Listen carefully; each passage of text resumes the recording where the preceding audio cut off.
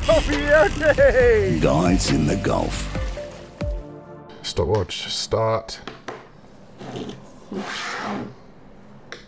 Yep, and a shot. Perfect. Perfect. I'm going to go to the pub after this, mate, or what? Oh, try and stop me. Yeah, well, if we go around an hour, then it'll just be the start of happy hour. Oh, perfect. Perfect. And then get organised from there for fishing tomorrow. Yeah. We should hook that boat up to your Toyota. Okay, yeah, and I'll take it back to mine. And then, we'll get that sorted, actually. Roger. Right back. Yeah, Roger. G'day, guys. Welcome to another episode of Guys in the Golf podcast. You're here with Ash Garner and Mikey Cunningham. How you going? Sorry, mate, cut you off there. Yeah, all good.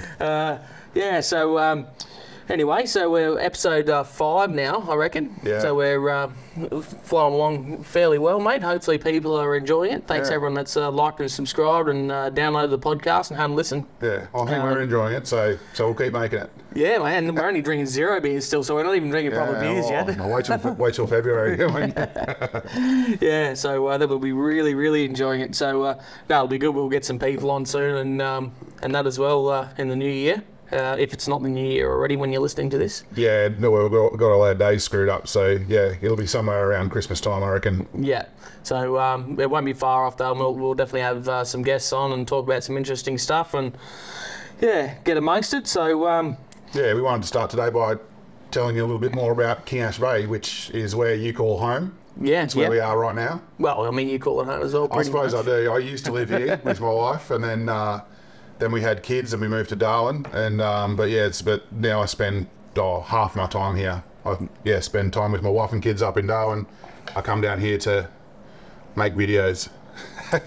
Yeah, and that's it. And I live here full time and have done for several years now.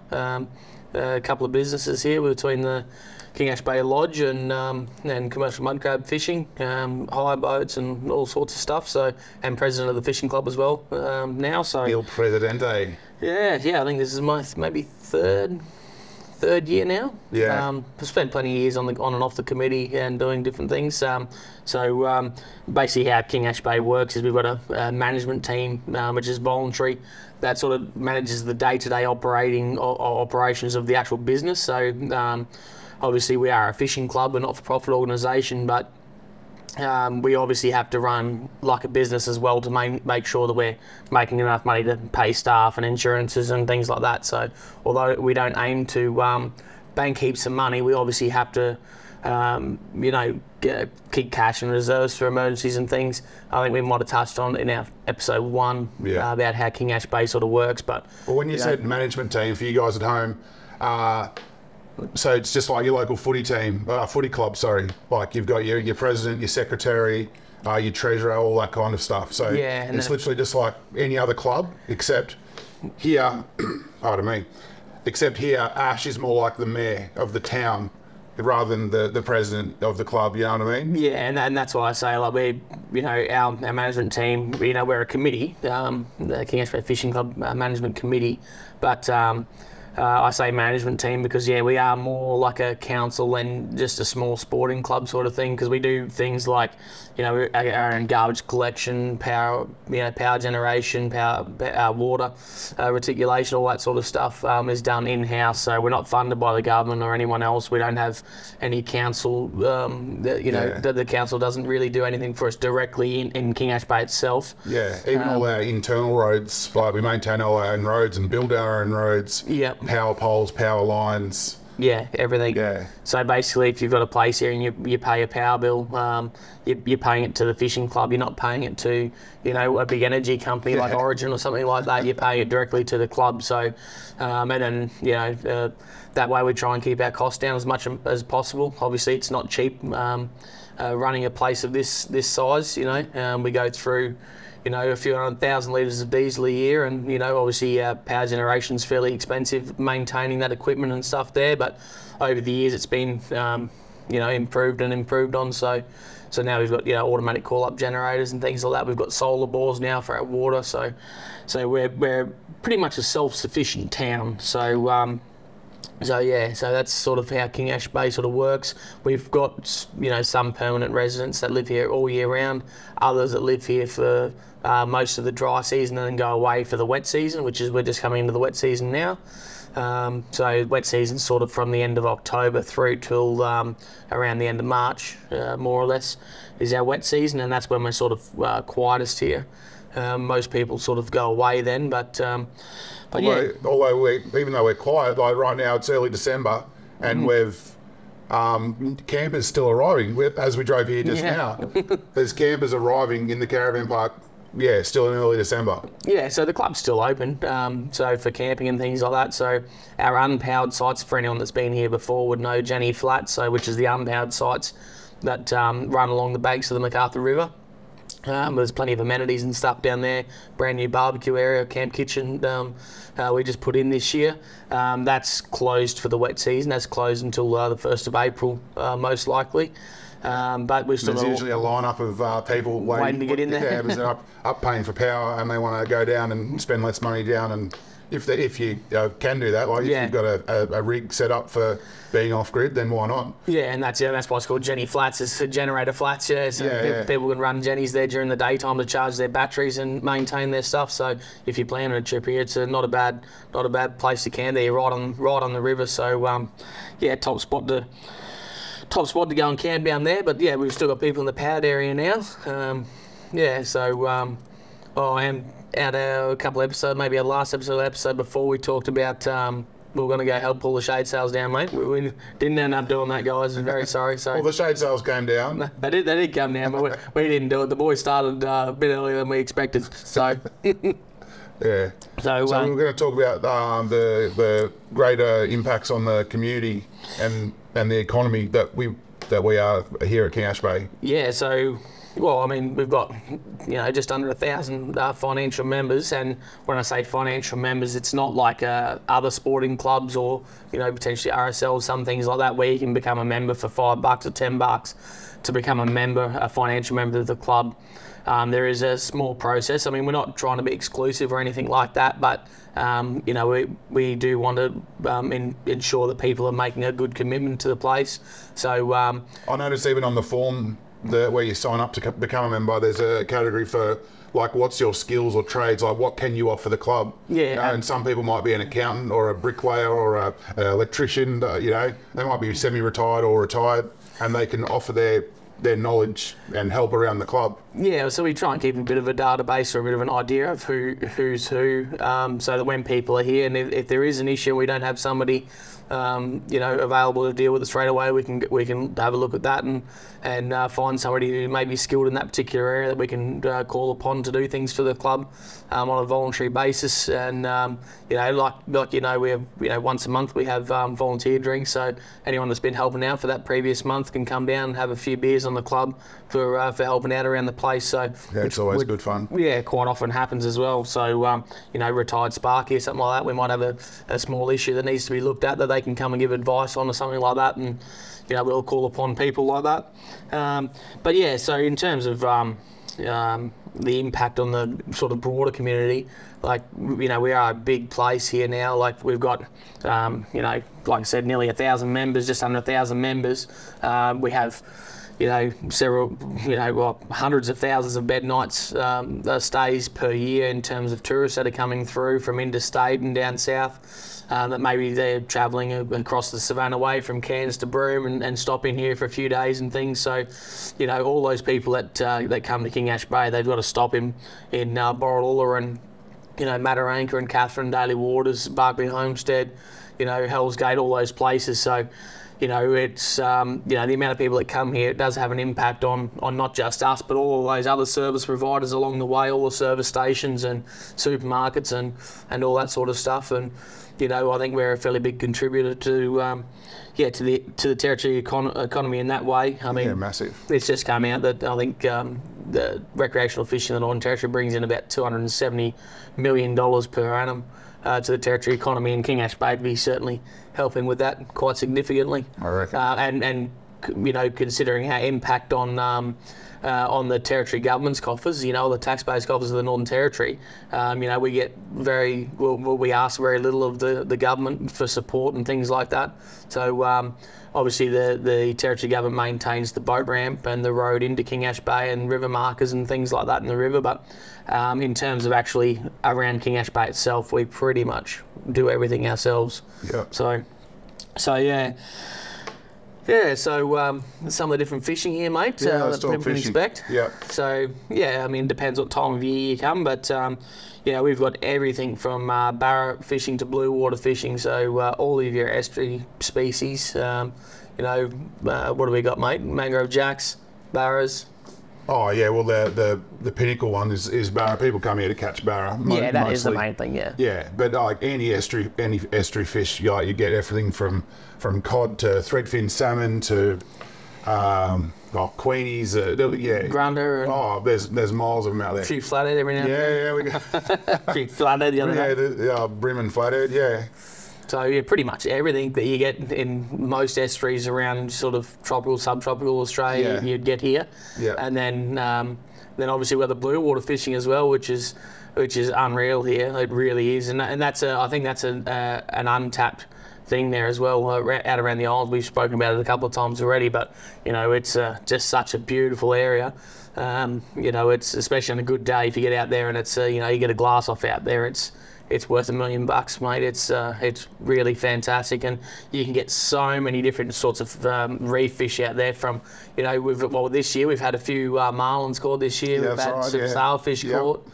You know, so you know, if you're from down south and you're planning a trip or something up here and you're not really sure, you know, if you chase marlin or something down south, you can bring your marlin gear and you get a good day. You can get out the front and you can go and chase marlin and sailfish and Spanish mackerel, long-tailed tuna. Yeah, all the pelagics, the tunas, the huge GTs, any of those pelagics. But then, pull up and do a bit of bottom bouncing, and then you've got your cold trout, your red emperor, your nanagai, golden snapper. Big mangrove jacks out on the reefs, real big mangrove jacks. Yeah, the further out you want to go. And all sorts of light sport fishing as well, so like trevallies and queenfish. Yeah. Even the tuna on light gear is great fun. Yeah, well, that's it. That's always great fun to do that, especially with somebody that hasn't been out there and experienced that before. And you get across those, you know, we come across bait balls and things where like the birds are working and you've got like a football field size of bait there and just getting absolutely annihilated by everything from mackies to queenies to trevallies to tuna, you know, all that sort of stuff, barracudas and that, and then, you know, if you're real keen, you know, you get painted crays and stuff out around the islands as well, in the shallow reefs. Yep. I mean, you wouldn't catch me doing too much snorkeling these days, but I've done it before. People do it, and I know a few guys that still do it, and always get a big feed of crays. So there are plenty of painted crays and stuff here as well. Yeah. And then obviously mud crabs. Yeah. What do you know about mud crabs? Yeah. So.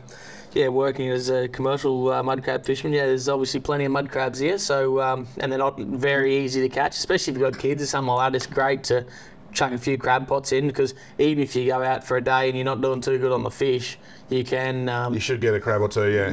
Yeah. Well, especially the last few years, the crabs have been really, really good. So. To give people an idea of all from barra all the way through to blue water. So from our boat ramp here, most people head down towards the mouth. Even if you're fishing for barramundi, most people head straight down towards the mouth and all the different feeder creeks and stuff off the main MacArthur River and its other creeks. So we're talking, 40 k's to the mouth? Yeah, so basically if you go down the MacArthur or the Crooked, it's about 40 kilometres to the mouth from the boat ramp here, and it's about the same almost to get from here up to Borroloola. So you can go if you went upstream. If you go upstream, so King Ash Bay is about halfway between Borroloola and the mouth of the river. Yeah. And you can go upstream as well, and it's not bad. You know, both in the dry season you can go up there and fish in the deep water around the snags and stuff. And I mean, I spent a lot of time in Borroloola, lived in Borroloola, and used to fish in that section of river between Borroloola and King Ash Bay quite extensively as a kid. So, you know, with the first tinny I bought, used to fish in there a lot, and I always used to get some good barras up in there. So there's miles of fish, and you get good jacks up there as well in that sort of you sort of brackish water, so it's not 100% fresh, but it's not 100% salt either. Yeah, and once you get up there, it's less mangroves and more of the paperbark trees. It feels like you're in fresh water. Yeah, in fact, it's good for a change every now and then to go up and fish places like that. Yeah, actually, we should do that in the next couple of days before you take off, mate. We should go for a look up there. Yeah, roger. Go do something. Anyway, yeah, so, there's excellent country up there. Even, like, if you've been here plenty of times and you've never been upstream, you should go and check it out. You do have to be careful. There are rock bars there, and a lot of them haven't been marked. In actual fact, I don't think any of them have been marked.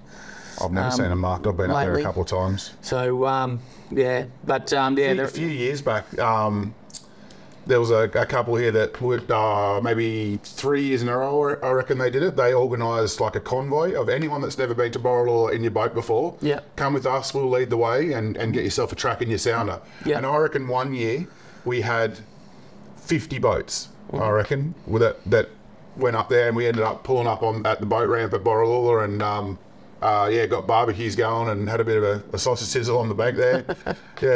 Yeah, that was good fun. It's definitely a nice trip. It's a really good, it's a big river, plenty of deep water up there, but there are rock bars that do go most of the way across the river, and you do sort of need to know where you're going or take it very easy.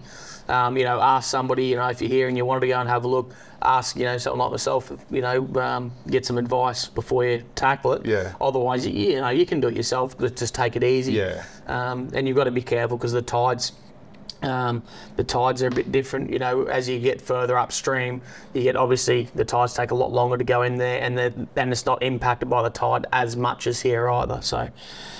Yeah, so if we head back downstream again, if we go down, we've done our barra fishing for the first 3 days of our trip or something. Yep. On the 4th day, we poke our nose out, and you can see there's a glass off out there, and we decide we want to go around the islands. So what would we do? We'd just send it? There's miles, it's sort of like the rivers. Obviously, the rivers are like a delta here, with thousands of kilometres of creek you can try. But then you get out the front and it's much the same. You've got all these islands there, 70, 80 odd islands in the group, or islets in the group, and shallow reefs and things like that. There's so much country. Just look at your things like navionics and charts. Even Google Earth, and you can have a look at spots. Depends sort of what you like doing. If you like, like we mentioned just a minute ago, light sport fishing, things like that, you can just slip straight out on a good day out to the top of the island, say out to the top of West Island or North Island, or and they've all got rocky outcrops on every single island, pretty much. But you can just go out there and just look for birds, and you don't even need a sounder. You just go out there and just look for birds working, and then light spin gear with silver slugs and that sort of thing. You can flick straight in there, and you can get all sorts of things from queenies, tuna, mackerel, trevallies, barracuda, all sorts of stuff there. If you prefer bottom fishing with bait or something like that, especially if you've got kids or people that maybe aren't overly experienced with that sort of fishing, you can do bottom bouncing, and then again there's miles and miles of reef all around those islands. I get messages on my YouTube channel all the time, private messages on Facebook asking me for spots to fish at, like GPS marks. It's not that sort of area. There's just so much out there. I can't say, go here and you'll get goldies. Yeah, different things work at different times, obviously. I obviously learned a fair bit there in my time as a fishing guide out around the islands. But, you can go pretty much anywhere there on a good day, and, just trust your sounder, I reckon. Absolutely, just find something interesting on the bottom. Find the structure, and you'll find the fish. That's, as basic as it gets, and if you're not doing any good like that, you can chuck some lures on and go for a troll. There's miles and miles of shallow reefs and ledges and stuff there, and out around the islands, just trolling along some of those rocky outcrops and foreshore and stuff, and you get things. If you're trolling in close in the shallow water, you're getting real nice trout, jacks, golden snapper, even tusk fish, everything on lures there. So I've done that plenty of times. Or the other thing is, you use soft vibes are all the rage, or soft plastics. Your Z-Mans and gulps and all those types of things. You can flick them in amongst the rocks and get trout. And actually, some of the best trout I've seen have been guys that have been really keen on the front of the boat when I've had a charter, only a few guys, but they know what they're doing and bring their own gear as well. They want to just chase trout, so you go out and you just pull up on some of those rocky headlands and into the rocks, rock bombies and stuff, and just flicking soft plastics in there, mate. And there's so many fish here. It's almost untouched, because you can go out there for days and hardly see another boat. Because it is such a big area. Once people get out there, everyone sort of goes their own way, and so there's so much country there. I think something that people would find surprising fishing out around the islands here, our reef fishing here, is compared to, say, the East Coast, the water here is really shallow. Yes. Firstly, you don't have to go very far out, and once you're out there, the deepest water I've seen out there is, 13 metres? Yeah, that's pretty much it. So once you get out there near the channels, you're sort of only a couple of metres deep out the mouths, and then once you get out, really drops off to about 30 feet, 10 metres or so, and that's pretty much it until you get right out.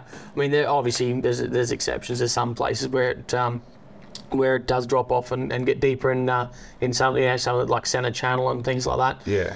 Off Observation Island, there's a couple of drop-offs there that does get sort of 25, 30 metres deep. Oh, yeah. But more or less, it's pretty much about 10 metres deep the whole way around.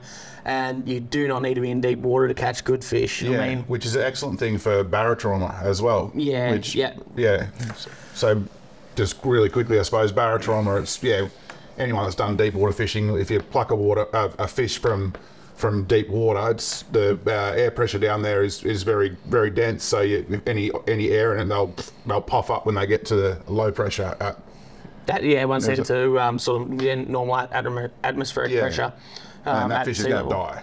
Yeah, and actually there's been some great research done by fishers in the Northern Territory a few years ago, and even old Rexy was on board, Rex Hunt was on board with the adverts for it, with his, anyone that's seen Rex Hunt, I used to kiss the fish and throw them back, but he did an actually advert series for the Territory government a few years back, where he said, I used to do this, but now I've learned that that's not the best thing to do. So, and this is why in the Territory we have bag limits more than size limits. So for things like at-risk species or controlled species like golden snapper, black jewfish, things like that, you need to be really careful, because if you're pulling them up from 10 metres of water or more, then they're almost certainly going to die. In the research that's been done, even if they look fine when you pull them up, even if their swim bladder isn't out of their mouth, which is that's the number one sign they've got barotrauma, is they're swollen, their swim bladder is actually hanging out their mouth. That's the number one sign. But even if you don't see that, they can still have barotrauma, and if they're, like I say, anything more than 10 metres of water, it's nearly a guarantee that they're going to have barotrauma. And what happens is their internal organs basically get crushed from the swim bladder on the inside. Yeah, that makes sense. And they'll die. It's a near guarantee. Even if they don't float, even if they swim back down, the research has shown quite clearly that they'll be predated fairly quickly by sharks and gropers and things like that in the area. And I saw how they did that research as well, like quite a few years back. Yeah, they literally would go fishing, catch the fish, and then put it in a cage, and then drop it down and put a camera in there. Yeah. And to see what happens to the fish in the cage. And and you watch them, just sort of swim around, sort of really dazed, and then you watch all the big shark come in and hit the cage trying to get to them. Yeah. And that's exactly what happens. So here being shallow water, it's pretty good for that. Most places, a lot of places you can catch a massive dewie and release it if you don't want to keep it. Yeah, which is good, and that's a good thing for sustainability, obviously. And and sometimes you get out there. There's days you get out there and you get onto the dewies, you might catch way more than your bag limit. I mean, at the moment, I think it's only 2 per person for black jewfish.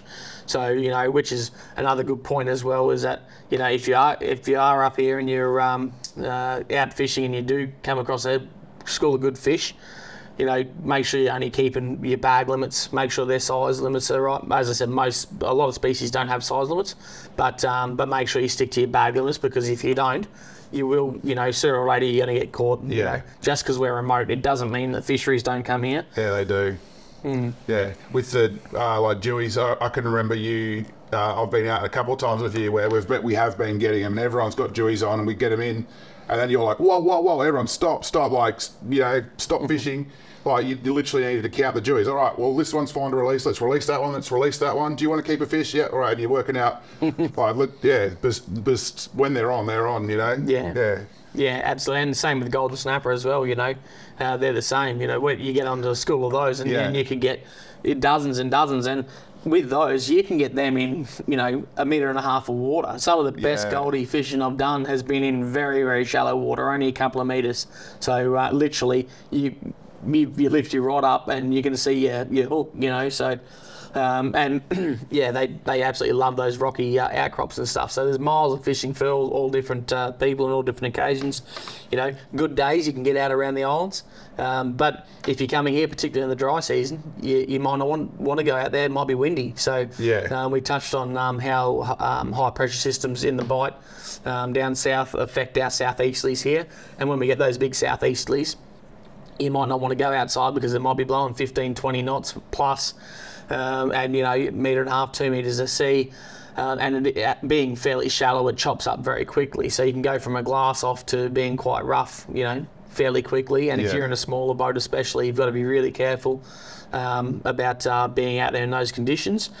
But you know, like we said, there's miles and miles of creek. So if you're coming up, make sure you got, you know, your bait casters and things like that, so you can chase some barra. You know, and those other estuary species, you know, grunter and plenty of goldies in the rivers, cod. Yeah. You know, there's plenty of other fish you can catch in the river as well. So even just outside the river, like not quite around the islands. Like I've seen you catch Spanish mackerel. Yeah. Only small, but I've caught little trout and red emperor. Yep. You know, sort of just outside the mouths. Yeah. Yep. So it just depends. You know, well, obviously what you want to do, but then the weather as well can be impactful on your plans. So but there are plenty of different things you can do. And I suppose, you know, if you are stuck fishing in the rivers or something like that, you want to be careful that you don't get stuck in, you know, small creeks and things like that, because obviously when we've got big southeasterlies blowing, that can hold the tide out, you know, depending on the seasonal flows from wet seasons. Yeah, that's why they call it a tide prediction. Yeah, not yeah, that's it. It is just a prediction, and the wind can definitely in the Gulf here, it can hold the tide out, and it can slow it down from coming in as well, and it can make it drop out quicker. So if you fished an area previously and you know that, you know, it might have been a few years ago, you know, oh, well, if I leave here 2 hours after high tide, I can still make it out. You've got to be really careful, because that's not always the case. And there's been plenty of people who have been stuck you know, doing just that, you know, going off of previous, you know, expectations and coming unstuck. And I know we were talking about earlier with, you know, a couple of sandbars and the carrings. And yeah. So I've got a sounder, well, it's a new sounder, but I had imported all the stuff from my a previous sounder on my card. So I've got tracks that are over 10 years old on my sounder, and then I always follow those. And then I found recently, like just on my last trip out, like the sandbars have moved completely. So if I oh, thanks, Bruss. So if I followed my tracks now, like I'd literally be driving over the sandbars at high tide. Yeah. That one does move a bit too. You know, you've got to be careful of that. And it's not the only one. There's plenty of them that do it. Yeah, but that's the ones I've noticed the most. There's two sand, like it's what we'll refer to locally as the crossover in the Carrington. Yeah. Yeah, and even the mouths of the channels and things like that, you know, they can move a bit. And if you misjudge those at the wrong time, you can be spending a night out there. And you don't want to do that. Let's talk about that, because it happens all the time. I would say, especially when there's a lot of people here, every day someone will be stuck on the mud somewhere. Yeah, depending on the tide, pretty much. As long as there's a low tide, someone's tried to cut a corner or something, they'll end up getting stuck on the mud. And a lot of times you'll see, we'll be down at the club at 11 o'clock at night, and you'll see lights coming back up the river, and they'll pull into the bar and be like, oh, we got stuck. It does happen. So you have to, that is something you should prepare for as well, because especially if you don't know the area and you're brand new to it, always have yourself a sandbar kit. Yeah, I think one of the Michelle's here, I think she's got like a bottle of scotch and some other stuff on board. That's her sandbar kit. Yeah, make sure maybe a blanket, some spare food, some water. A lot of Aerogard. Aerogard or Aussie coils or Yeah. Thermacell or something, because obviously I've done it before. I've been stuck a couple of times, and the more time you spend on the water here, the more likely you are for it to have happen to you. If you don't get stuck, you're not doing it right. You know what I mean? No, you're not going hard enough. So, although you do want to, you can easily minimise your chances of it by certainly not trying to take shortcuts on a dropping tide. Yeah. That's probably my biggest one. Yeah. If the tide's coming in, I'm happy to take a shortcut and get stuck, because I know that within 20 minutes the water's going to be a bit high. I'll be able to start moving through, Yeah, like that trip we did a while back there where we went those coastal creeks, and when we went out it was really shallow going out, and that's fine doing that because we know for a fact the tide's going to be coming in. Yeah. It's a dead calm day, it's a big tide coming in that afternoon, so we know we're going to get through there. Even if you get stuck, you're not going to be stuck for long. But if it was the reverse, if you're heading out there or heading back in and the tide's dropping and it's that shallow, you got to be really careful, because if you come off the plane and you hit the bottom, that's it. You're probably going to be stuck there all night or all day, whichever. Yeah. So yeah, you got. Didn't Dave? Didn't he get stuck 2 days in a row? Yeah, in two different creeks. And his missus Big Reg, she wasn't overly impressed. No, not at all. The old mud skipper. So 2 days consecutively. But no, and it happens, and it's not hard to do it. It's quite easy to do it, especially if you're going into those creeks. And generally speaking, they're the creeks that you want to be in because they're the ones that produce. Yeah. So yeah. So you're going through those, and you think it's right, but obviously some of the creeks here are very long as well. They're not just 1 or 2 k's, 3 k's. They could be 10, 15 kilometres long that you've got to get through. So you've got to take all that into consideration when all that water drops out. You're a long way from the ocean, and then the channels at the mouths of those creeks as well. Those channels can go out for miles, especially you go like the mouth of the MacArthur or the mouth of the Crooked. Yeah. Those channels are literally several kilometres long, and they've got a few dog legs in them. So yeah. I think you can't trust your sounder on them either. Mm-hmm. So that they are sort of marked on your sounder as where the channels are, but they're not. They're not accurate. No. No. Best to either go out there and just take it easy and find where the channel is, or follow someone out. Yeah, well, that's what I was just about to say, is that a couple of pieces of advice that I give to guys, especially that come and stay with us at the lodge, or run into at the bar and it's their first trip. I say, right, when you put your boat in at the boat ramp in the morning, especially during the season, there's almost always going to be somebody else there. Just have a chat to them and say, hey mate, I've never been out before. Do you mind if I follow you down the river for a bit and learn my way? So you can do that and find your way through the rock bar just here at King Ash Bay and the Carrington, if that's the way you're going. And they can, people are generally speaking pretty bloody helpful here. So people happens all the time. Yeah, people let you tag on. Or the other thing is as well, is if you want to go outside around the islands and things like that and you're not really sure, the piece of advice I give is go out at the very bottom of the tide, because that way you cannot get stuck. If you get stuck at the bottom of the tide, you're very short time before you can get going again. Yeah. And then you can put a track in, which is, or drop some waypoints in there, so you know how it is on your sounder, what it looks like, and you can do it very accurately at the low tide, because at the low tide, the channels out at the mouths are the only things that have water in them. Yeah. All those sandbars and sand flats, mud flats, they're all out of water completely. So you can go out there at the very bottom of the tide and map those yourself. So in terms of time of year to come here, I mean, this time of year now, we're at the very end of the year, nearly Christmas. It's like I said earlier, we are still open. The club's still open. We've still got customers coming into the lodge. Still mostly station guys and things like that. They've finished up mustering and stuff for the year. The barra fishing's pretty good at the moment. We are getting a fair bit of rain. The wet season's kicked in, and everything's starting to green up really quickly now. It wasn't that long ago. Everything was just dust, and now it's all nice and green again. Yeah, well, that's the cycle throughout the year at King Ash Bay. People complaining about the dust, and then you complain about the mud, and then you complain about the dust, and that's the yearly cycle every year. Yeah, complain about the heat and the dryness of everything, and then complain about the rain. Your Mrs. Katie, we had our first rain of the year, and she's like, oh, I hate rain. We just laugh. First rain of the year. First rain. No, we love the rain here. We definitely need it to keep things going. So you can come this time of year. It's pretty good. Like, I love this time of year. Yeah. And if you ask any local, they'll say it's their favourite time of year. Like any time in the wet season. Because it's the time of year where we really, get back to our territory roots. We sort of just slow right down, and everyone's, it's that festive season anyway, so people are generally speaking a bit happier. Yeah. People are planning trips away, or people have got family coming to visit them here and things like that. Everything quietens down, so it's a lot slower paced. You don't have a million people travelling around, so it is a great time of year, especially if you like doing things by yourself. It's a great time of year to be here. Yes. Although, having said that, if you are here this time of year, you've got to take into account that there's bugger all people on the water. There's only a few boats at the moment a day going out, sort of thing. So, might be only a dozen or something at the moment. Yeah.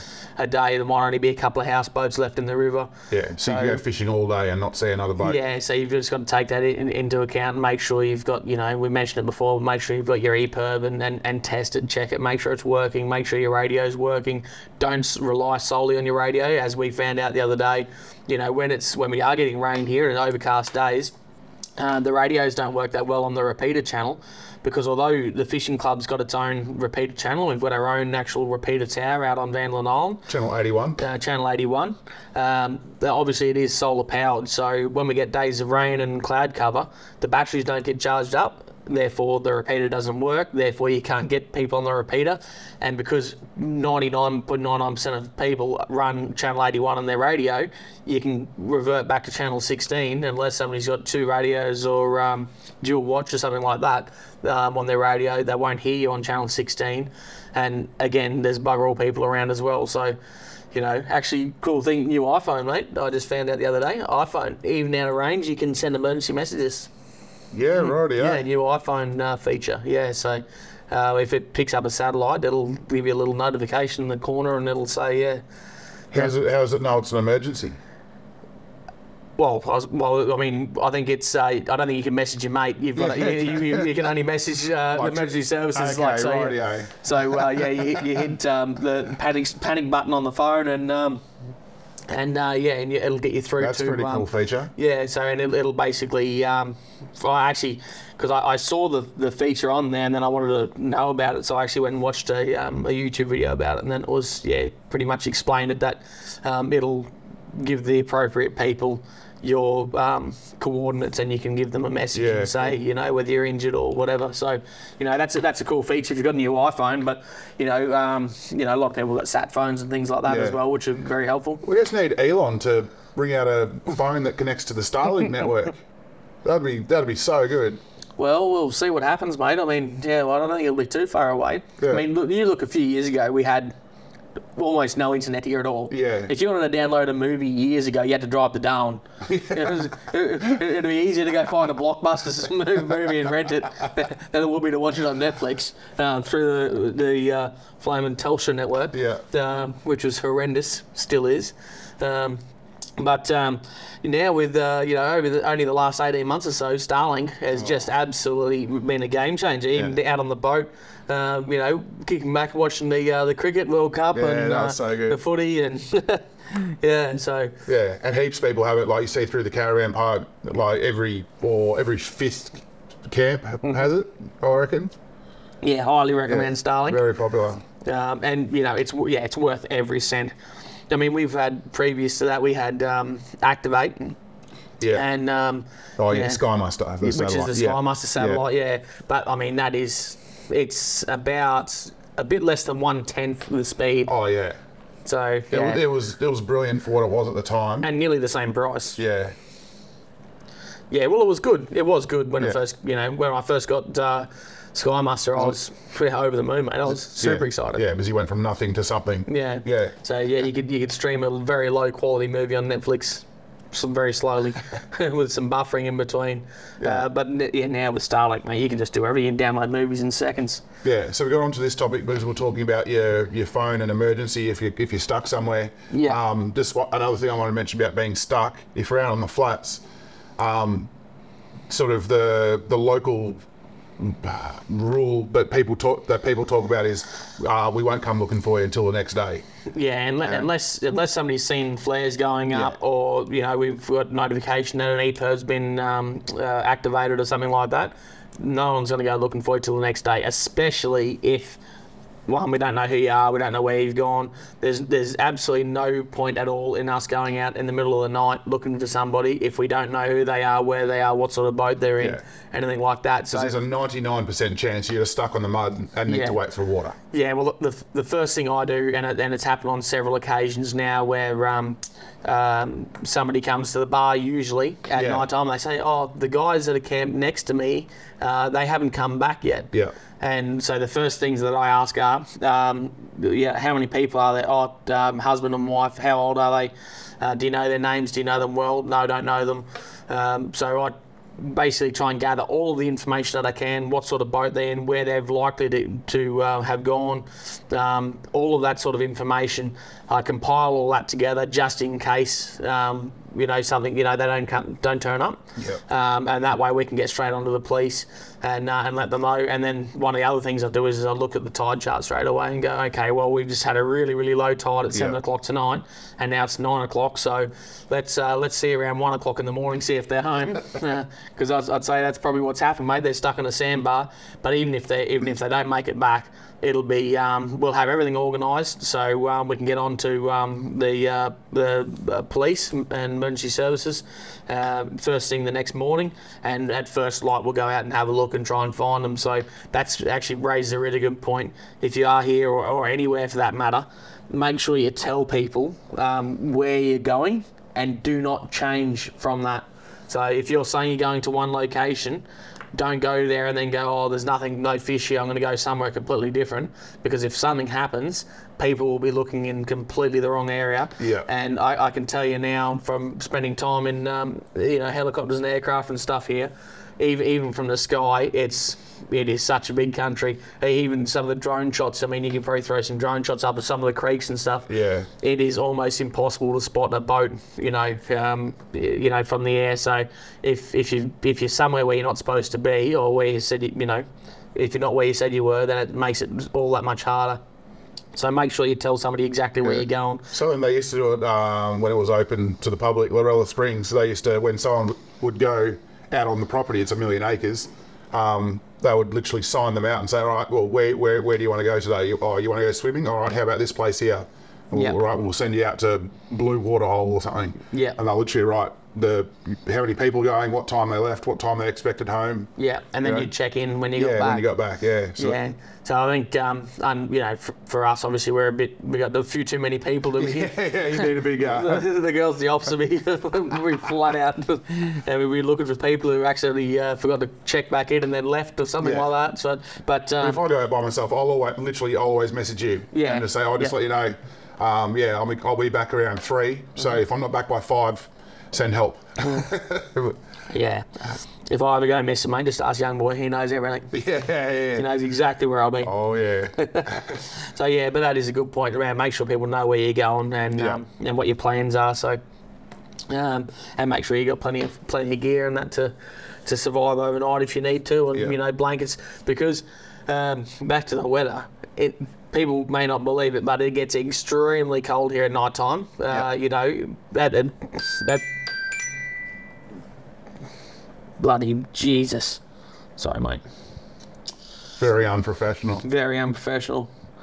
That's my my alarm going off for some reason. Excellent. So just on that, but going back to the weather, people won't be aware that, or may not be aware that it gets cold here, or may not believe that it gets cold here, but it gets extremely cold here. So at the peak of the dry season, we can have the nights can get down to 7-8 degrees without wind chill, and then you add a little bit of dew or fog with that, and 10 knots, 15 knots of southeasterly, and it is freezing. So, I mean, just this year, in the middle of the day, we had ladies sitting at the bar with a little portable gas heater. That's right. In the middle of the day at lunchtime. So it does get very cold here. So, you know. And everyone was jealous of them. You and me included. Actually, I think we talked about rolling them for one stage for the heater, because it was freezing. Yeah. It was absolutely freezing. So. And people from down south might be saying, oh, that's not cold.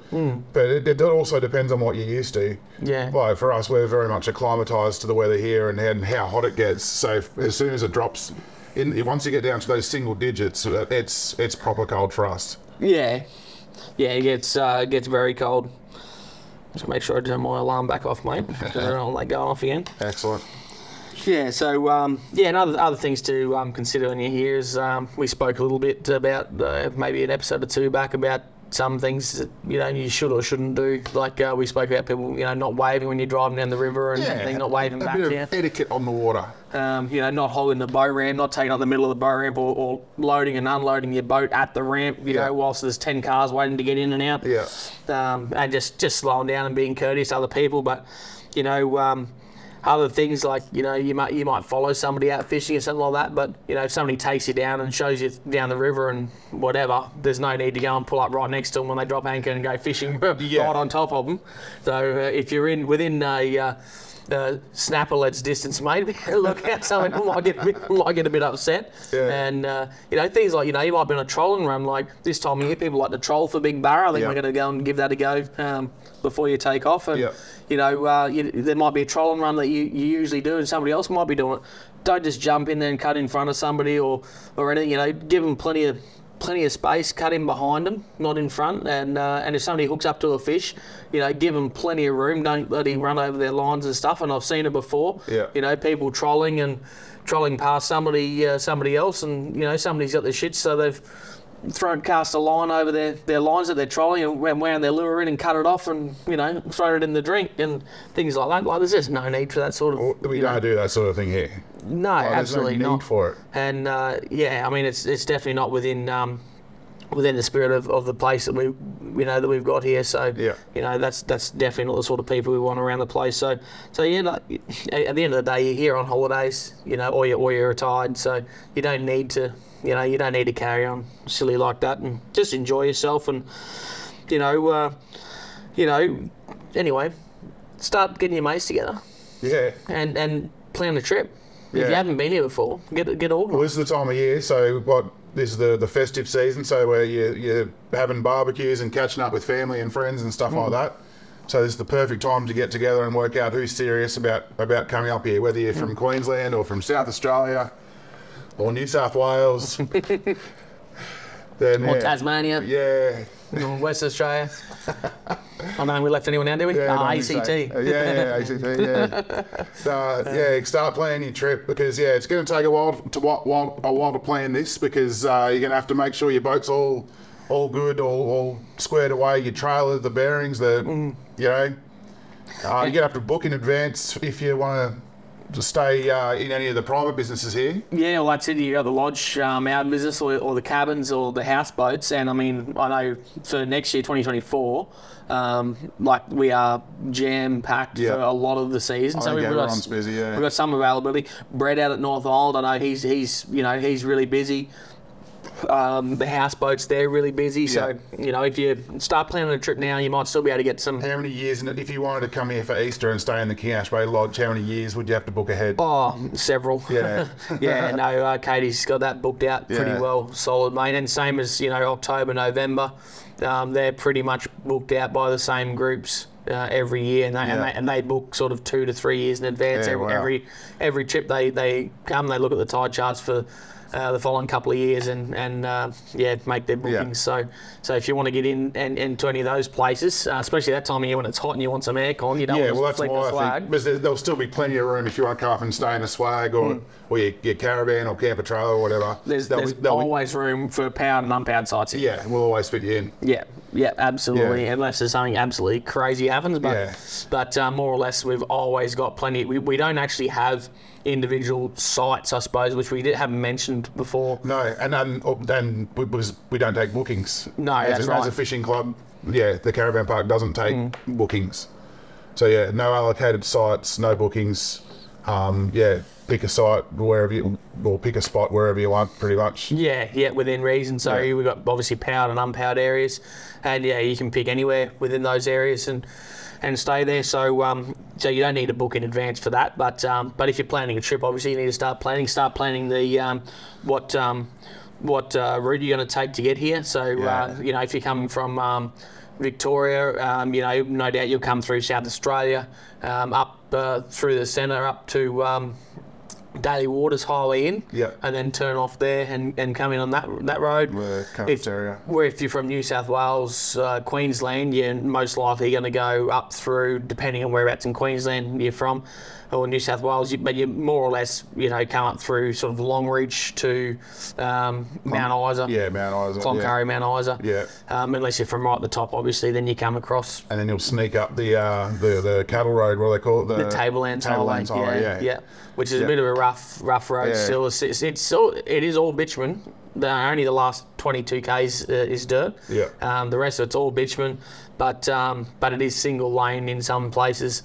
But we've got the what do you say, mate? The best road in Australia coming from Daly Waters. Oh, if you're coming from the Daly Waters direction, the first, I don't know what it is, 50 k's or something. Yeah, it's best road in Australia at the moment. It's all shout out to Exact Contractors, mate. They're doing a great job out there. I think they're bringing that all the way, like a few hundred k's at least. Someone said up to the jump up, I heard. Yeah. So the jump up, for people who don't know, which is not far from Cape Crawford. About 60 k's from Cape Crawford. Yeah.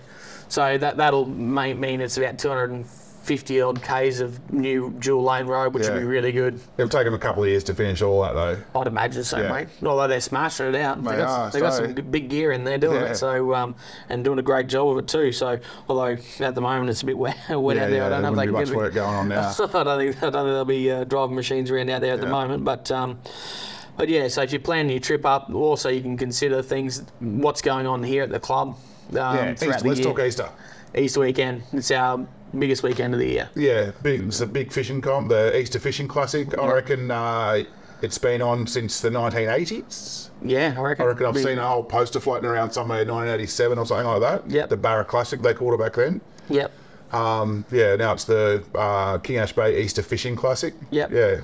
And in that fishing comp we've got reef species, estuary species, we've got champion anglers, kids. We've got all sorts of stuff. This year, I think we had roughly about $80,000 worth of cash and prizes. Yeah. So we raffled a tinny. Yeah. So like a 435 or something like that. Tinny. Brand new tinny with a Yamaha. Yeah, huge prizes. As long as weather permitting, like it is at Easter, an Easter changes, and I think it is a fairly early Easter next year. Relatively early, yeah. So it's still going to be hot. There's still going to be the chance of storms and things like that. But that's the exciting times when the Barra are on. You know, when the fishing's really good. We have live music. Yeah. Do we have the same band booked? Yes, I believe so. The Little Ripper Band. They're almost part of the furniture here at King Ash Bay. They come every year. They have done for as long as I can remember. Yeah. They come up. I don't even know where they're from. I've known them for 10 years, and I don't even know where they're from. Maybe around like Nambucca Head or something like that. Yeah, New South Wales. Okay, yeah. So they drive all the way up. They come up here. They'll spend a couple of weeks here, play every other night, including the whole weekend of the fishing comp. Yeah. And it's do a great job. It's always such a good weekend. Yeah. And right up our alley too. Our sort of music, like sort of 60s, 70s, 80s, 90s, sort of. Country, rock, blues, that sort of stuff. Yeah, they cater to the audience here very well, Yeah, all sorts of stuff. And a lot of Australian music as well. Yeah, a lot of Australian music, and they're very, very, very talented guys, so we love having them here. But that's a great weekend, and I think this year we had around about 300 participants in the comp, all up. It is a great turnout, big nights, very big nights. A lot of work to organise it. And all volunteers too. Well, apart from the bar stuff, picks us up and the things. actual organisation of it. But to organise it all is pretty much all voluntary, and it is. I reckon it's one of the biggest ones going around. That doesn't have major corporate sort of sponsors. I agree. We've got a lot of really, really great sponsors, but then predominantly sort of territory businesses, private, family owned and operated businesses and things like that. And so, tackle stores from Catherine and Darwin and all sorts of, not just fishing shops, all sorts of people donate all sorts of things from cash to prizes and all sorts of things in between. So yeah, we'll go through. So I'll just put you on the spot with a bit of a controversial sort of topic with the Easter comp. So for a lot of years, it was always what you'd call a kill comp or a weigh-in comp. Yep. So you bring your fish in and you weigh it in, and then a few years or maybe maybe 5 years back or something like that, people started to think that maybe that's not a good idea, and we started doing photo comps and stuff like that. Mm-hmm. But I personally, I love the weigh-ins. I love coming in and sitting there and watching the fish being weighed in. Yeah. And for the sake of 2 days a year, and it's these. Well, I'm giving you my opinion. I wanted to ask you your opinion. Yeah, I love the weigh-in comps. Yeah. What's your thoughts? Yeah, well, I'm very much the same, mate. And we have tried different ways of running the comp where it was a catch and release comp. So where basically people would take photos with a card with a code on it that was given to them prior to the event starting on the Saturday morning or the Friday evening, and they'd have to take a photo of a fish on a brag mat with that card in there to prove that it was caught on at that time by that person, and then showing a length of it. The problem with it is, with that sort of way of doing it, is largely a technology issue here. Even with Starlink internet and stuff like that, it is very difficult to get all that data. Like I just mentioned, we had about 300 people, just over 300 people enter that comp. We had, I think, 16 odd species of fish or something like that in it. 300 people by, obviously not everyone caught every species of fish, but you just think all of those photos that are coming in, and they're coming in via email, via Facebook Messenger to our Facebook page and to our comp phone number. Yeah. So, and then people are concerned because they haven't got a response straight away that they've received it. So then they send it as an email, a text message, and on Facebook. And then people send it several times. Some people send it several times because it's not dropping in and out and things like that. Yeah. All of a sudden, we have several thousand images that we have to download. Go through them all, work out who they are, find out, obviously, then work out who all the winners are, and then put that all onto our sheets. And we have to do that all within a couple of hours because obviously we have to do it from the end of fishing on a Sunday afternoon, 5 o'clock, and then presentations. We try and be out down there by sort of 8 o'clock at the latest. The last few years we haven't got down there until well after 9, I don't think. Yeah, well, this year you were up here doing doing the weigh-ins, effectively up here, taking all the data, and you had me and Katie down there doing nomination prizes and all sorts of stuff, just try and keep things. All the stuff that I was supposed to be down there doing. You're lucky you guys were there doing that because everything ticking along. Yeah, because that is one of the problems. Some people don't like the idea of the weigh-in comp because they think that too many fish get taken.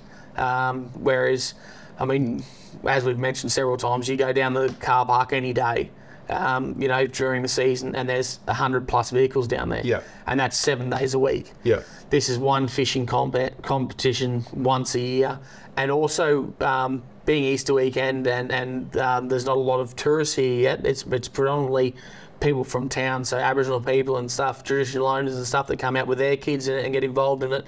And these guys, they want to spend their money and go out and go fishing with their family on their country and whatever. They want to take a feed home as well. They do. Even if the technology side, a lot of them do struggle with the technology. So even the rules and things to do with taking a photo on the brag mat and that. I know some of the entries he got were people holding the fish and things like that, Yes, it's very difficult to work out who the winners are like that. Just bring your fish in and weigh them in. And I'm certain that virtually none of them go to waste. Some people talk about, don't put queenies in there because people don't want to keep queenies. Yeah, well, years ago, that was an issue years ago, but that's been dealt with. So there was an issue years ago when the competition used to be the champion angler was the biggest aggregate, the heaviest aggregate weight of the biggest barramundi, queenfish and mangrove jack.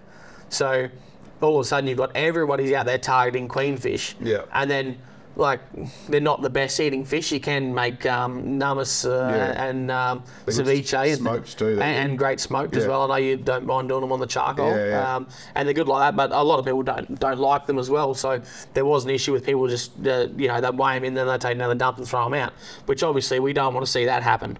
So so we've removed that fish from the weigh-in, you know, so we don't have that now. Well, even one year you did it, you set up massive eskies there full of ice, and you said if anyone doesn't want to keep their fish, put them in the eskies, and I'm sure that. And we were going to donate them to there to Boral or to we don't have food back there, but we had it organised there with some of the Aboriginal people in town that we're going to take any leftover fish into town and give it to some of the older people and stuff in Boral. Yeah, okay. And turned out we didn't have any, you know, not a single person put a fish in there. So so you know, it turns out that wasn't really an issue either. So and this year we had after this year, working so hard trying to get it all perfect, it just didn't work great. So we're going to go back to our weigh-in comps.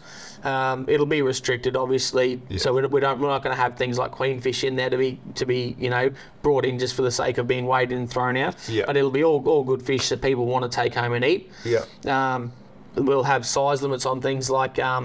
Barramundi, for example, we'll have a maximum size limit. Yeah. So if you catch a metre, you know, we don't want you to bring in a metre 20 barra and weigh it in, because it's not that great eating anyway. Yeah. So there'll be a size limit on that. I'm not sure exactly what it's going to be, and I think it'll be 80 centimetres. 80, okay, yeah. I think it'll be 80. So you're just looking for the fattest 79 you can. Yeah. Pretty much. So that's excellent. That's a great time. You put this to the members as well. Like you both had a special meeting. What was it called? A members forum. We held a members forum, and I brought this up about the fishing comp and asked for people to comment on it, and no one had any comments on it really. Other than you know, at a committee level, we had some comments about it. We discussed it, and everyone I think was reasonably happy that, you know, we've satisfied.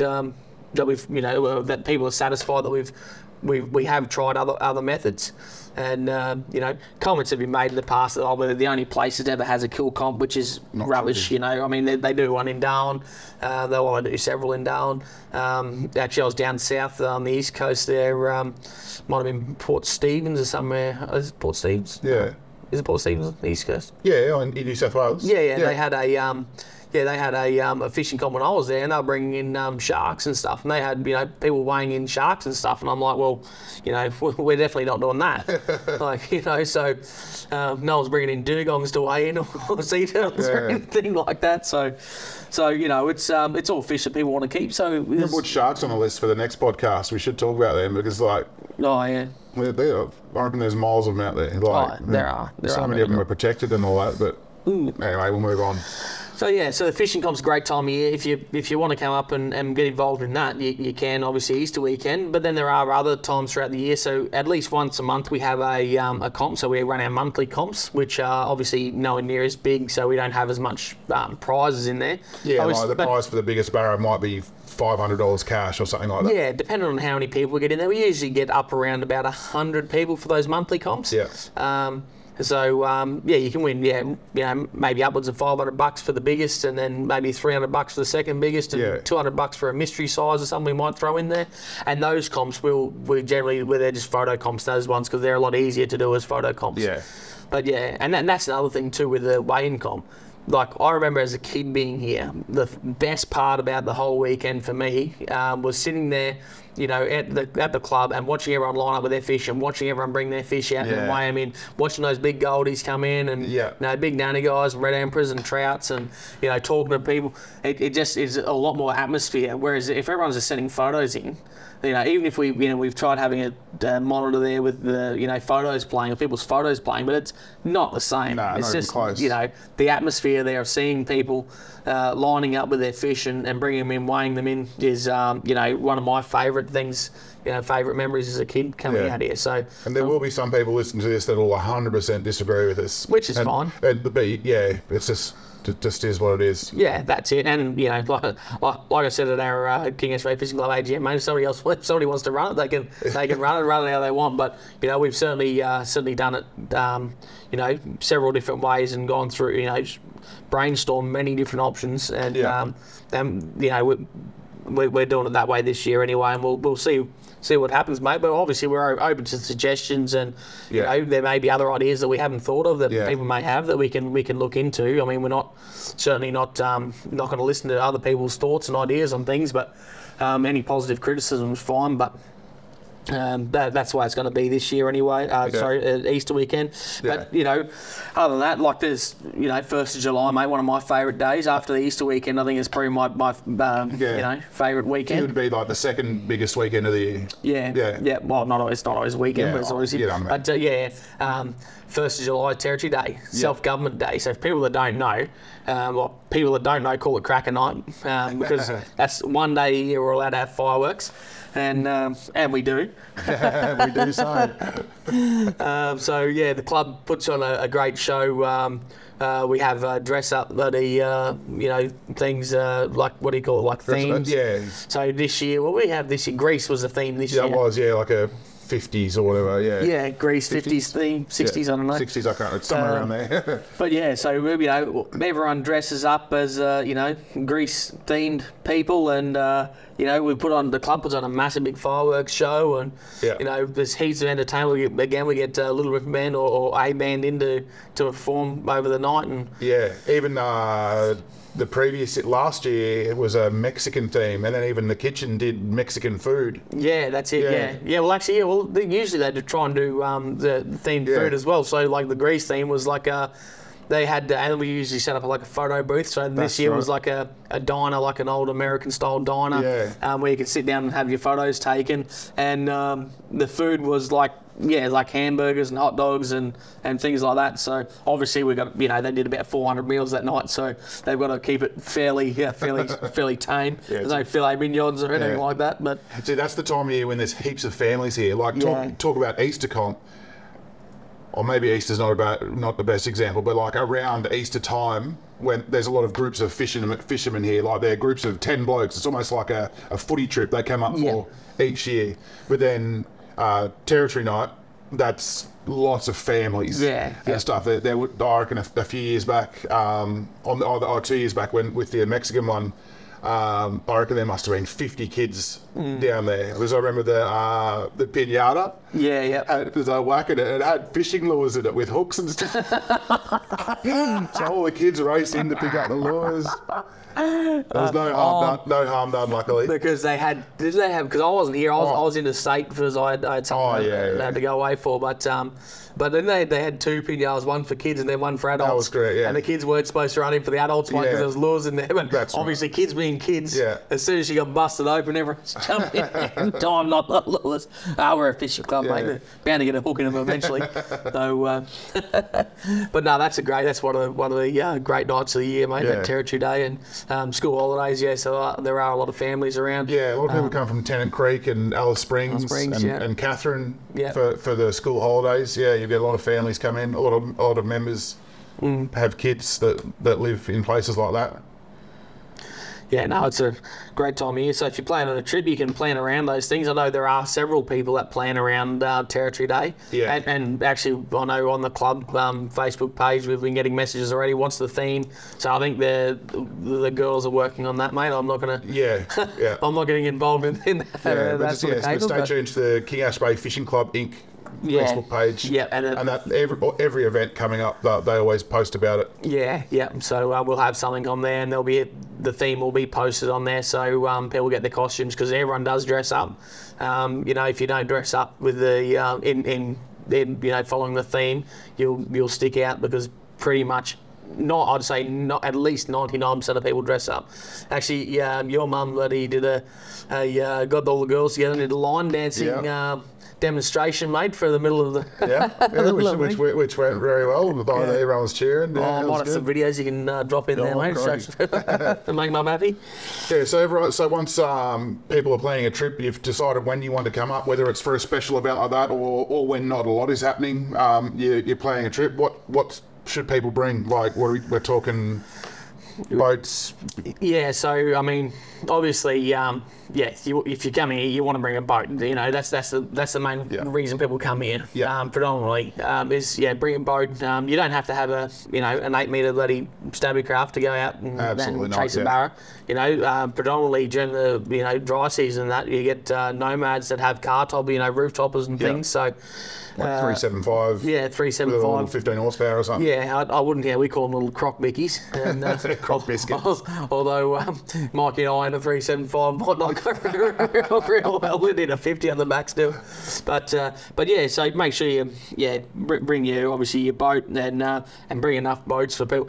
Don't bring 8 blokes in one tinny, because I've had guys do that before. They've come up with a big group of guys and only one boat, and they get here and. They're sitting around for 2 days out of 3 because they're taking turns at who's going in for a boat ride. So although we hire a boat out from the lodge there, Katie looks after that. So if that's the punt. The punt, yeah. So I love that boat. It's the biggest small boat you'll ever go on. Yeah, no, it's a ripper.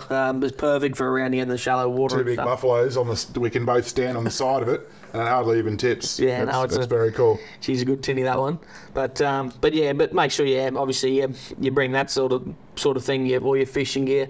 Like we mentioned, I think maybe episode 1, like the servo here has pretty much everything you could want, other than grog. Yeah. You cannot buy takeaway alcohol here. So we don't have a takeaway license. There's a takeaway shop in Borroloola, but you can only get like 18 cans.